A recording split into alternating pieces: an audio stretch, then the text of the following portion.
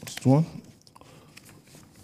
Former chairman of the body of benchers BOB, Wole Olanipekun, SAN, has condemned the call for an interim national government, describing the call as invitation to anarchy. Olanipekun warned those behind the call to immediately perish such because it is a situation that would consume everyone, including those in support of it. Olanipekun, who cited cases from developed countries where election outcome had been disputed, urged those aggrieved to exploit the opportunities provided by the Constitution and the statute, having gone to courts. He recalled the unpleasant experience the nation had under the last interim government experiment of late Chief Ernest Shonekon in the country, describing it as a wind that would blow no one any good. Wole Olanipekun, a respected senior advocate of Nigeria and a former member of the Nigerian Bar Association, because it's as if it's not like a sing-song. Yeah. You are about to transit to, another administration. All of a sudden, I don't know where that thing popped up from. And every day you keep hearing interim government, on the basis of what I don't understand. You see, in this country, the history of this country, there are a few people that want to sustain stunted growth for Nigeria. They don't want the country to breathe. And these are very few elements who have been controlling Nigeria since the 1960s. If you look at our history, all the head of states we have had, or civilian head of states, have been rotating, the choice of very few people. You talk of Gowon, you talk of Danjuma, you talk of Obasanjo, you talk of Bashar. And they were the actors, in the coups of 1960s. Since that time, for about almost going to 60 years now, you must visit they have been holding the country, like this. If you look at the civilian heads of state president we have had, from Shagari, they brought him in. After that, the next civilian government, Abiola, they were the one that brought him. They didn't hand over to him. Late, they are the one that brought President Obasanjo anyway, who was also part of them. Buhari, that is going now, was part of them. Two of them became president and head of state twice. It has been rotating among those 9 people. Danjuma was the only one among them that did not become head of state, but was the defense minister. This is the first time we are having truly civilian democratic president that is not a product, because they didn't want these winners. They never wanted them. They wanted to impose. They were singing with the same. Yes, so people have been manipulating the oil sector, manipulating all sorts of things. They don't want to let go. You can see how they are running up and down. But it is too late, because over 20 million people have elected someone. So some 5 people, 6 people now sit down and say, we are wiser than this 20 million, over 20 million people. The whole world will laugh at you. We've had a similar experience when Shonekon was brought in. Interim government, there's not like interim government, it's military rule. It's just, the Minister of Defense was so strong under Shonekon. Abacha was the Minister of Defense. After 3 months, they will just use him to stabilize. That's why they call him Fidie, sitting with one slice of your buttocks. He's their candidate. They brought him in after 3 months, they edged him out, and then came in full force. So any attempt to talk about interim government, in fact, are you saying that you did it 30 years ago? People were patient enough. There were demonstrations. They grounded the country. Like 72 People days were forced to leave the country in droves, in thousands. The economy collapsed. We became a patriot state. The whole world was talking about us and abusing and insulted us. That what kind of country are you? 30 years after, you want to bring Nigeria nearly experienced civil war during that June 12th. I'm telling you, a lot of things happened. People were patient. They waited. Now there was an election. They have elected someone. That time they even stopped the announcement of the result. This one, you have announced the election. We have known the winner. The state governors, I say, we have known the winner. I now say you want to remove them and put into the government. That's a very crazy thing to do. For people to even think of that thing, it tells you the infinite capacity of people to underestimate the will and determination of Nigerians. I think nobody will ever try that kind of. If they try it, look, they just want to let this country burn. And they should be conscious of the implication on West African sub-region. So as far as the whole world is concerned, we are waiting for the swearing in of the people that have been elected, and we hope from that level we can move the country forward. Jide, it's as if, you know, our politicians, they are used to this, they are not used to this spirit of fair play. That, yes, when there's a winner, everybody will gather together and say, congratulations, you won, next time I'll try.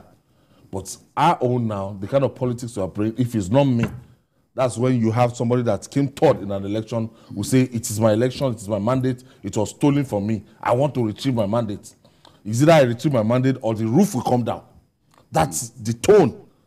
That's the rhetorics that you are getting to hear from politicians now. You know, how people came to convince themselves that the person who came third was actually the winner of the election is what still baffles me, because I am as curious as any Nigerian to see how Peter Obi wants to prove that he won this election. I'm as curious, because it will be the eighth wonder of the world for him to successfully prove that he won this election. And you can see that his supporters are the noisiest. They are even noisier than the man who came second. Atiku Abubakar. Yes, they are noisier than Atiku. Because the problem is, Atiku in the north, Atiku won those states. Largely, he won those key states in the north. In fact, I would say he won all the key states in the north. Strategic states. He won them. The biggest states, yes, apart from Kaduna, Kano, Katsina. He won them. Now, what is he going to be complaining about? That he didn't win those states with the margin that he wanted? I mean, if that was the case, how many people are protesting from northern Nigeria? How many protests have you seen from Kano, from Kaduna, from Borno? Or maybe Peter Obi is saying he won this Kano, Kaduna, Katsina. But he defeated Kwankwaso. Maybe he was robbed in those you areas. You know some of the voter suppression here. You know, some of the people who actually came up with dodgy opinion polls, they actually gave him higher marks.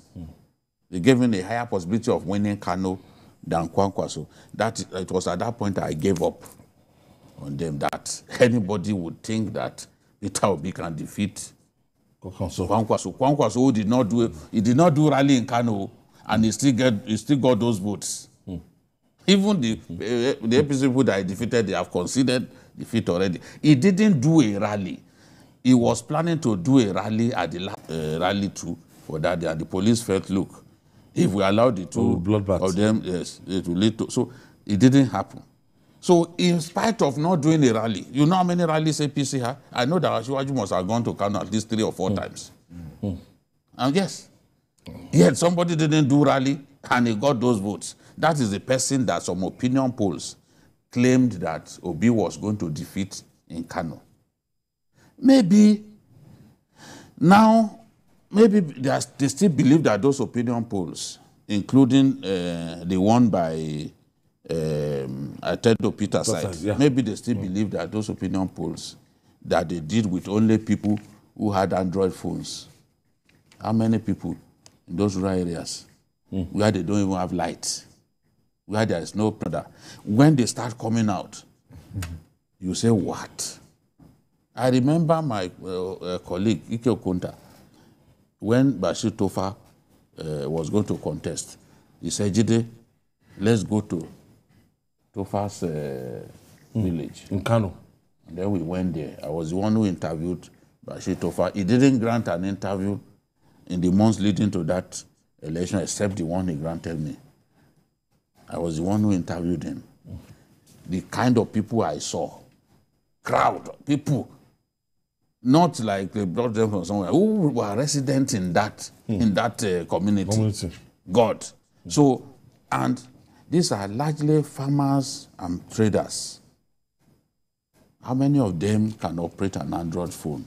You are doing opinion poll based on Android phone. And when the opinion poll doesn't go against you, you want to bring the roof down. You are saying you are the one who won the election. Which election did you win? The facts show that you didn't win this election. People I wonder, Jide, you have changed. Somebody sent me a birthday message. He said, I love you, but you have changed. Because I refuse to agree that Obi won the election.